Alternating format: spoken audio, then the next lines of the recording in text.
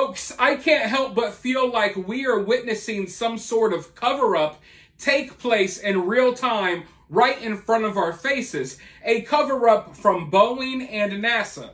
And look, we all know that recently there have been a couple of Boeing whistleblowers that are unfortunately no longer with us due to some very mysterious circumstances. So before I go any further, let me go ahead and say this. I love life, and I would never do to myself what that one Boeing whistleblower supposedly did to himself, if you catch my drift. But anyways, it came out yesterday, folks, that NASA knew that there was a leak on the Boeing Starliner that they launched into outer space to the International Space Station. Before the launch, they knew that the Starliner was leaking. They were aware of a couple of problems, and just with no regard to the lives of the astronauts, they went ahead with their mission anyway. Well, luckily, the astronauts made it to the space station, but now they're stuck. And Boeing and NASA are currently trying to downplay how dangerous what they did was. And they're trying to pretend as if, oh, these astronauts can come back tomorrow on the Starliner. Everything's going to be okay. They're pretending like everything's going to be okay, but if everything was going to be okay, these astronauts would have returned home a couple of weeks ago, but they haven't, because we know there are problems, and it's already being reported. The information is already starting to get out there.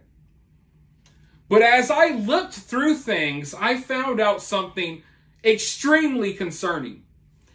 You see, there are a lot of experts, a lot of people who are basically highlighting how dangerous this is. But there's also a lot of experts, people who work for NASA, people who work for Boeing, former NASA employees and stuff like that. They're saying, hey, you know, there's no big deal, nothing really to see here. They're trying to downplay the situation because some of them have money involved, some of them have NDAs, some of them have certain contracts, and some of them are downright scared to say anything because we already have a couple of people who came forward saying stuff about Boeing and they mysteriously died or off themselves or who knows what happened there. But as I'm looking through the situation, one of the people who seems to be one of the leading voices powering this mission forward, regardless of the knowledge of the fact that the Starliner was leaking, one of the people that's trying to silence people, or at the very least, he's trying to convince everyone that there's no big deal here, is a guy by the name of Steve Stitch.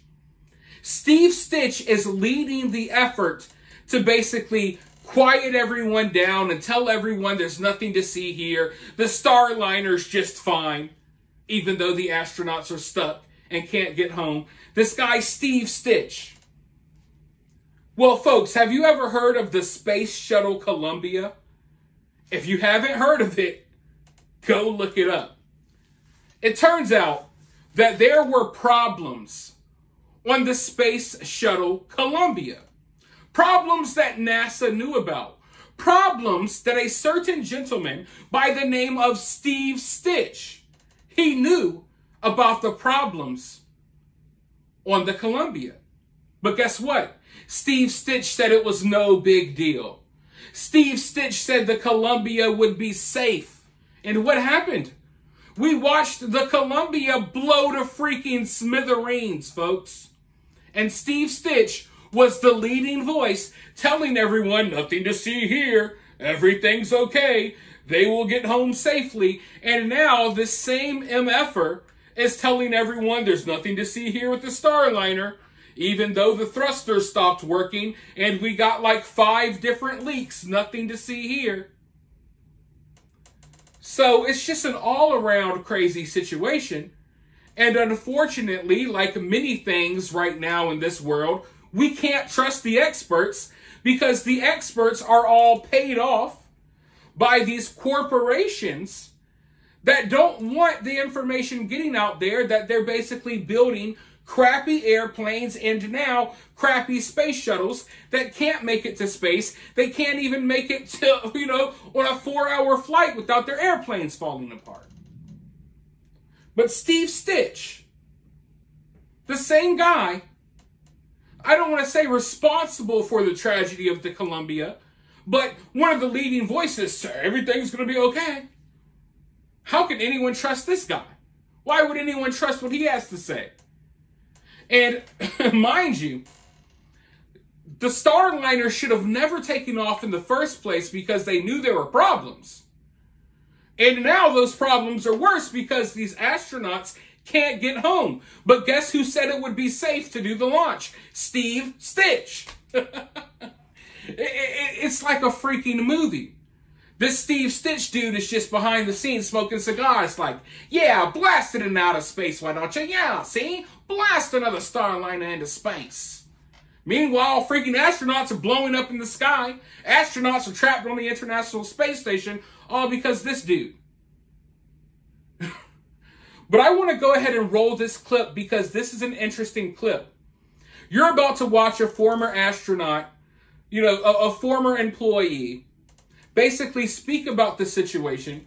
And in many ways, he's kind of trying to tiptoe around the situation. He's trying to make it seem like it's not that bad. But at the same time, he can't help but acknowledge, like, yeah, if it wasn't that bad, then why haven't you gone home? So it's really interesting because you can tell that this guy knows that everything isn't okay, that something's not normal here, but he's not willing to really double down on it and say it. He kind of alludes to it. But let's go ahead and roll this clip, and then I'll be right back with more thoughts. Here now for more insight on this, Leroy Chow, former NASA astronaut and International Space Station commander. Leroy, you're the person we wanted to talk to about this. Thanks for joining us tonight. Provide us with your insight here into what is causing delay after delay. How serious is this? Right, so Starliner has had its issues over the years during development, during testing, even before launch. Launch got postponed several times, and finally Butch and Sunny made it into space and made it to the station. But on the way there, suffered some more failures. Pre-launch, we had a small helium leak, developed 4 more helium leaks, had 5 thrusters malfunction and be disabled. They got on board the station. NASA and Boeing looked at it and they said, okay, not too big a deal. The 5 helium leaks are pretty small. We can tolerate leaks 100 times that size. The thrusters, okay, 4 of them have been re-enabled. We're going to turn 1 off so they can come back anytime. So not a big deal. But then, as you pointed out, they've delayed the return a couple of times, but each time they have said, Butch and Sunny can come back anytime. There's not a real issue with the vehicle. So what was perplexing about yesterday's announcement is that, well, we're going to delay it again, and we're going to delay it indefinitely, and we are evaluating data. So that raises more questions than it answers. It's like, well, did you miss some data before? Or are there new data to look at? And why is it indefinite? And so they, it's kind of makes you furrow your brow a little bit and say, are there more issues or issues they missed before that we don't know about? NASA really is kind of doing itself a disservice by not kind of disclosing more about what's going on. In my gut, I think that everything's fine with the spacecraft. This is probably a poorly worded, poorly thought through press release, which frankly wouldn't be the first time. And, it just was too vague and didn't answer any questions. So I think Butch and Sunny are fine. They're on the station. They're waiting to come home, either on this vehicle, which is the most likely scenario, or, there are other scenarios that can play out. We can certainly send up a Dragon spacecraft to get them if necessary, but they can stay almost indefinitely on board the station without any kind of danger. Wow. This launch initially was, hailed as a success after, its third attempt, a much needed win for NASA and the U.S. space program after several shortfalls. Not being able to bring these astronauts home right now, that word indefinitely, how big of a setback is this? Well, it's just perplexing. Why would they use that language? Why wouldn't they kind of set another date or at least a time frame? It leaves everyone to speculate in that vacuum. What new data are you looking at? What old data did you miss? So, like I said, my gut feeling is that everything's okay with the spacecraft. Butch and Sunny can come back on that spacecraft, when it's deemed to be appropriate. But, NASA could really help itself by giving more information out in this case. But Butch and Sunny, consummate professionals. I have every confidence in them. I know them both very well, and I'm sure they'll have a good trip up there and a good trip home when it comes. Yeah, may that be the case. Leroy Chow, thank you so much for your insight and time. Do you guys see what I mean here? It's like everyone's kind of trying to tiptoe around the situation, trying to play it off like, oh, everything's fine. They could just stay up there forever, theoretically. Yeah, but that's not what's supposed to happen. And let's not forget about the leaked emergency test that just came out recently. Let's not forget about the super bug that these people are experimenting on the International Space Station. It's just too much weird stuff happening up there at once. It really is. And the fact that they kind of, I don't want to say hid, but how can I put it? There's a lot of information out there in the world that isn't necessarily hidden, but it's also not fed to you. So you have to kind of go looking for it. You kind of got to go looking and searching for it, right? I would assume, I would take a wild guess, that the majority of Americans, the majority of people probably in the world, have no idea that they're researching weird super bugs up in the space station. Most people, if you even tell them that, some of you watching this video probably think that sounds crazy. Because it is crazy. But it's happening. So, sometimes there's information out there about a lot of this wild stuff that goes on, but they kind of put forth an effort to make sure that you're more distracted by all of the other information they're putting out there. You get what I'm saying here? So, who knows what in the hell is really going on? But for them to pretend as if this is a big nothing burger, but at the same time, they're basically admitting they don't know if they're going to be able to get these astronauts back. They may need help from Elon Musk. And it's like, these are the same people who landed on the moon in the 60s? Like, was the moon landing fake? I don't even want to get into that, but how is it that we landed on the moon back then, but now we can't even make it to the International Space Station with all of the advancements in technology?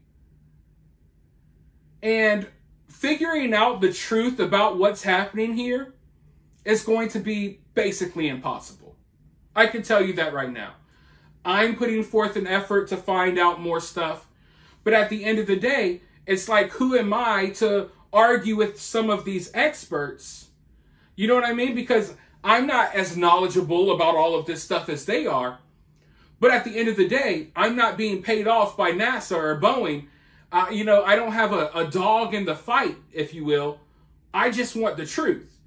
And one thing that people, the American public especially, one thing people need to accept is that the experts, regardless of how knowledgeable they are, they're often paid to not tell you the truth. They muddy the waters on purpose and things of that nature. But as of right now, the astronauts are still trapped. Starliner, who knows what's going to happen with that? I'll keep paying attention to the situation, and I'll update you about this story probably tomorrow or the next day. But for now, let me know your thoughts about this down in the comments below. While you're down there, hit that thumbs up, hit that subscribe, ring that notification bell, and I'll talk to you all very soon in the next one.